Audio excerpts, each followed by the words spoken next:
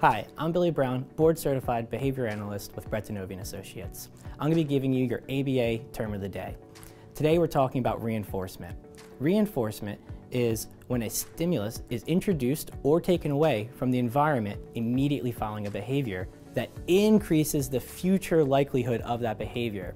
The key term there is that we're looking that it increases the future occurrence of that behavior. Now, when we talk about reinforcement, we have positive and we have negative reinforcement. When you think of those terms, think math. Positive, you're adding something to the environment. Negative, you're taking something away from the environment.